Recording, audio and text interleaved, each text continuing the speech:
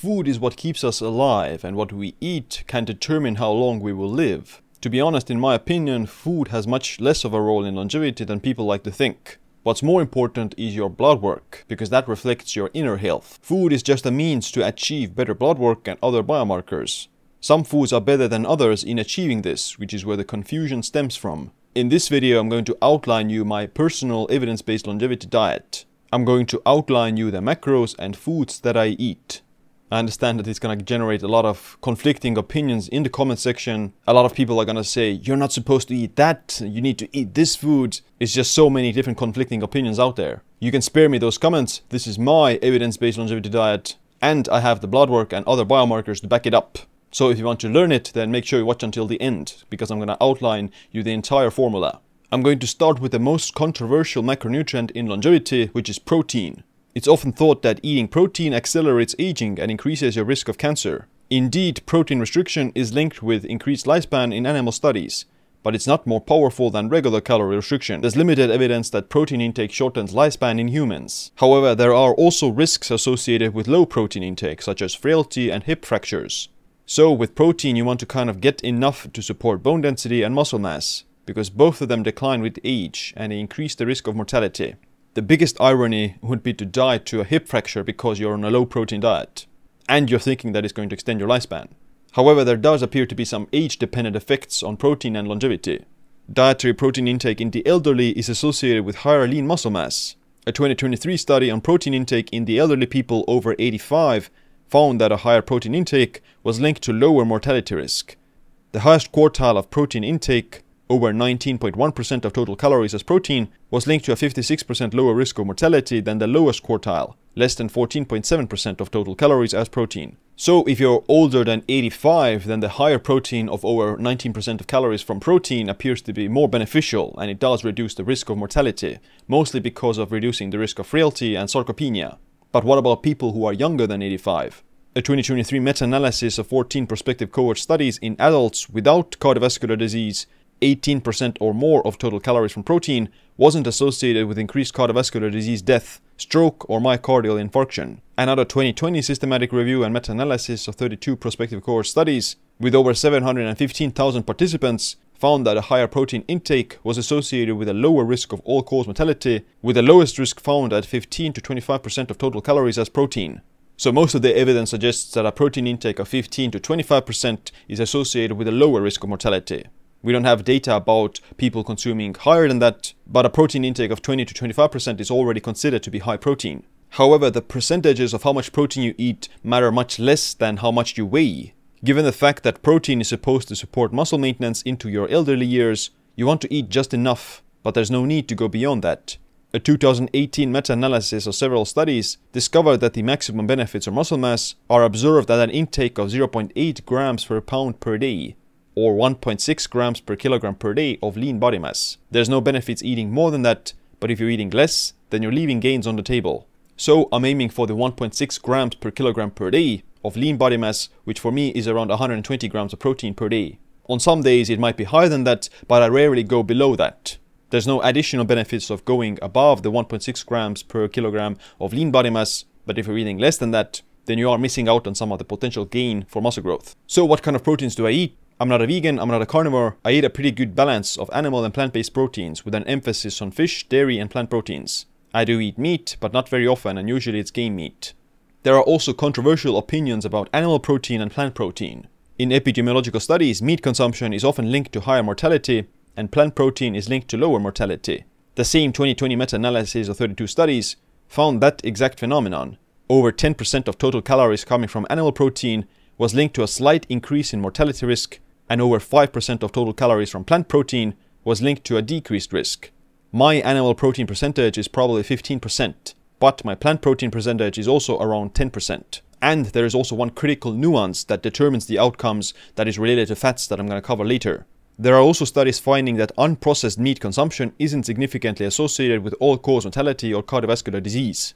So it's hard to say that eating meat is going to increase your risk of heart disease or cancer in otherwise healthy people, because the risk associations aren't that strong, and they're mostly epidemiological. But it does appear to be that plant proteins have benefits if you compare them to animal proteins, and they yield greater risk reduction.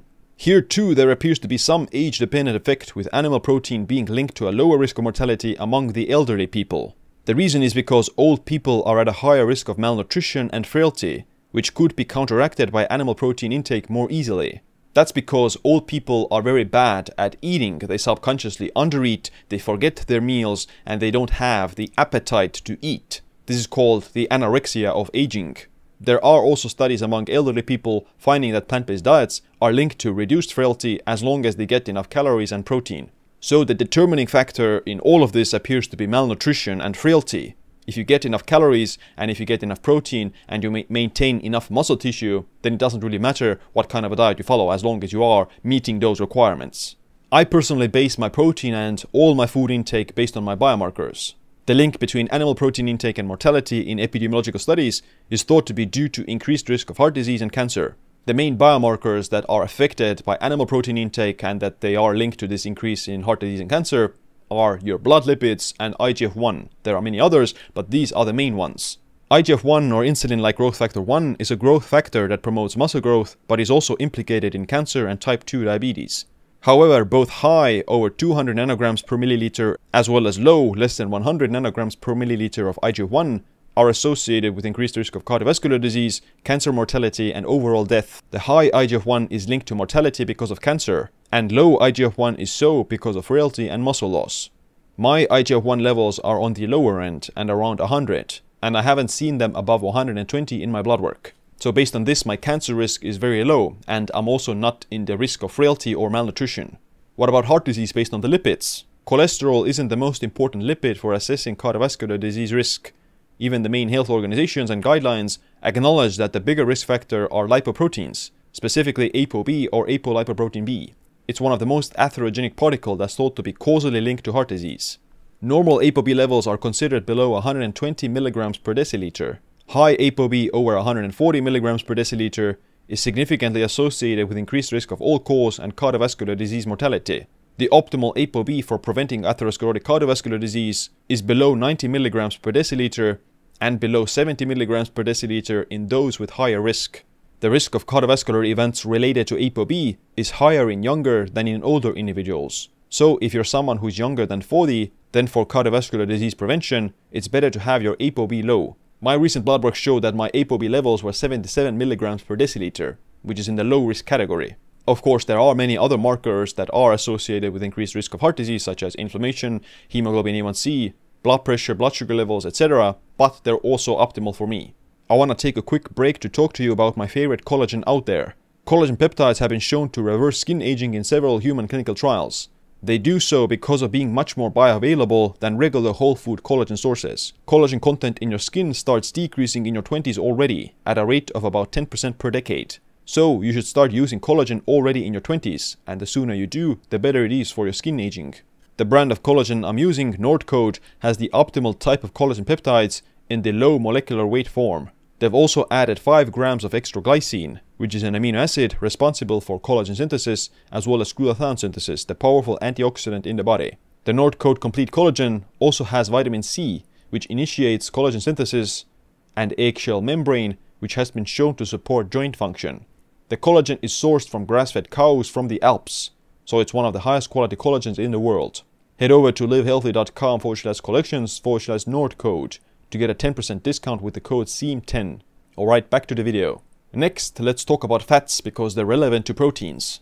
For normal physiological functions, it's recommended to get at least 15% of your daily calories from dietary fat. That's going to be about 20 to 30 grams for most people. However, this doesn't appear to be optimal from an all-cause mortality perspective. In the 2017 Pure study done on people from 18 countries across the world, the lowest mortality was seen at a fat intake of 35.3% of total calories.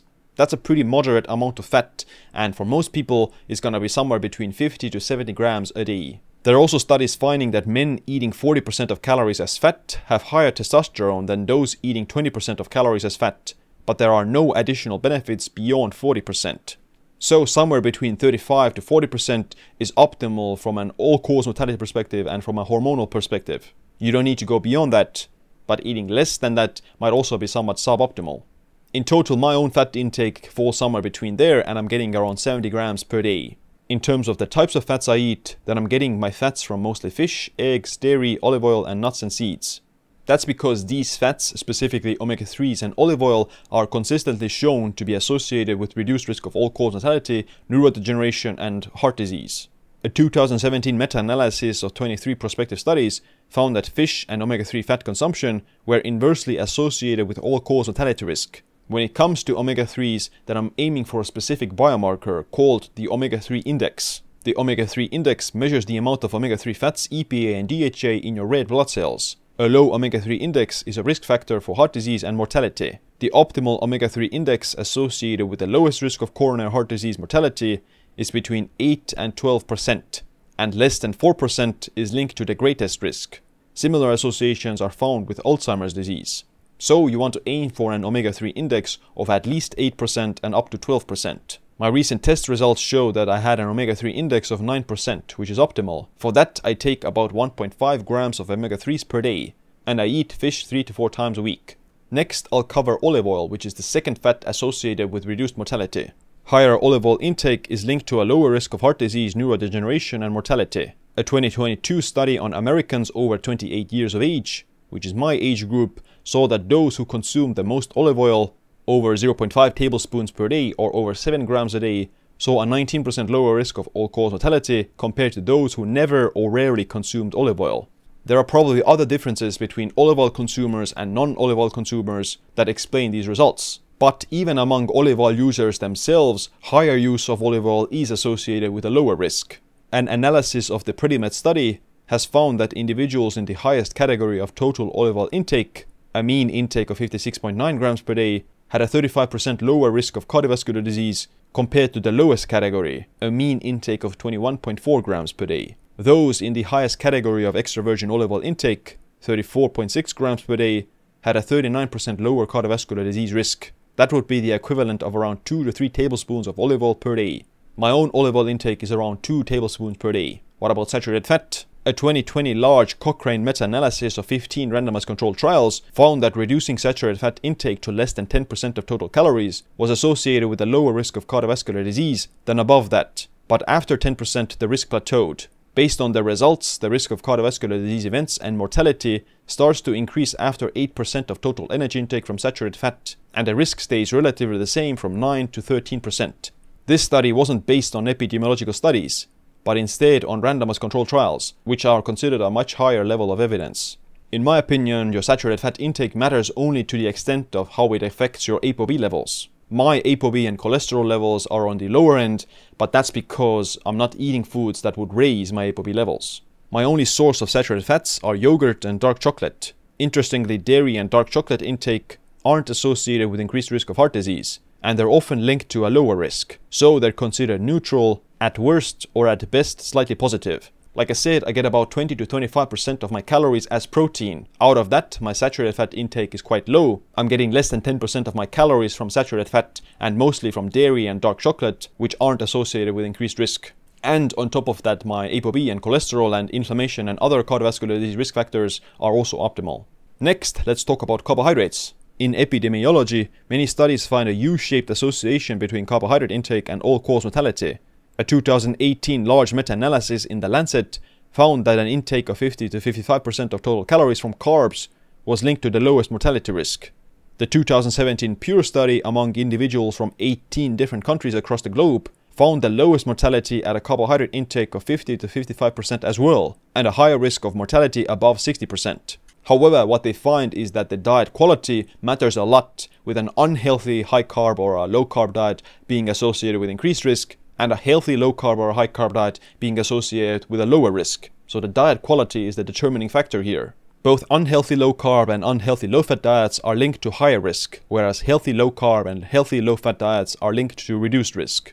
However, a carbohydrate intake of 48 to 56% of total calories is associated with the highest expression of an anti-aging protein called clotho. That fits the pattern seen in observational studies, which could also maybe explain some of the results. My carbohydrate intake is everything that's left over from my protein and fat intake. So I get 35% as fat, 20 to 25% as protein, and the rest of it, 40 to 45%, comes from carbohydrates. I've done low-carb diets in the past, but my objective biomarkers and subjective physical performance are greater when I eat more carbs. So an intake of around 40 to 45% of carbs has given me the best results, and my biomarkers related to glucose metabolism are also excellent. For example, my fasting blood sugar is 89 mg per deciliter, hemoglobin A1c is 5%, and triglycerides are below 50 mg per deciliter, which are all in the lowest risk category for heart disease and mortality. My main carbohydrate sources are vegetables like broccoli, cauliflower, carrots, beetroot, potatoes, sweet potatoes, berries like strawberries, blueberries, raspberries, and fruit like apples, kiwis, oranges, and pears. I also eat some grains every once in a while like buckwheat, rice, or sourdough bread, but that's like once or twice a month. My daily carbohydrate intake is around 200 grams per day, and I'm getting 30 to 40 grams of fiber per day. The final component of my diet that I want to share with you is intermittent fasting or time-restricted eating. Here's what it looks like for me. I fast around 16 hours and then I have a whey protein shake with collagen. That gives me around 30 to 40 grams of protein. Then I work out in the afternoon for about an hour. After my workout, I have dinner at 5 p.m. My first meal is the main course, with the meals I've talked about: fish, vegetables, potatoes, etc. Then I also top it off with a dessert, which is just unflavored yogurt mixed with protein powder and added berries and fruit. Sometimes I'll just eat cottage cheese directly.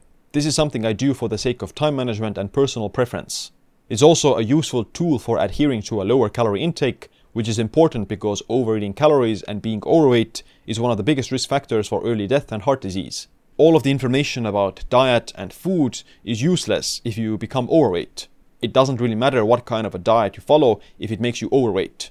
For me, time-restricted eating makes this process much easier. I don't need to do intermittent fasting to lose weight, as I've been lean with low body fat on a regular 3 meals a day as well, but time-restricted eating makes this process so much easier, at least for me. I also don't have any fear of muscle loss because I eat enough protein in my eating window. So that's an overview of my evidence-based diet for longevity. I know a lot of people are gonna be upset, you didn't mention this food, you're eating this food, this is bad, etc. But it doesn't matter, I am, subjectively speaking and objectively speaking, in excellent health, and I also have the studies to back it up. Here's a quick summary of my diet. I get about 1.6 grams per kilogram per day of protein, which is 120 to 130 grams per day. I get my protein primarily from fish, yogurt, cottage cheese, whey protein, eggs, beans, and some meat. My fat intake is around 35% of total calories, so around 70 to 80 grams, mostly from fish, olive oil, and dairy. My carb intake is around 40 to 45%, and I'm getting around 200 grams per day, mostly from potatoes, beetroot, carrots, fruit, and vegetables. If you want to check out my evidence-based workout routine, then check out this video. Other than that, thanks for watching this video. Make sure to click a like and subscribe for future videos about living longer and staying healthier. My name is Siim, stay optimized, stay empowered.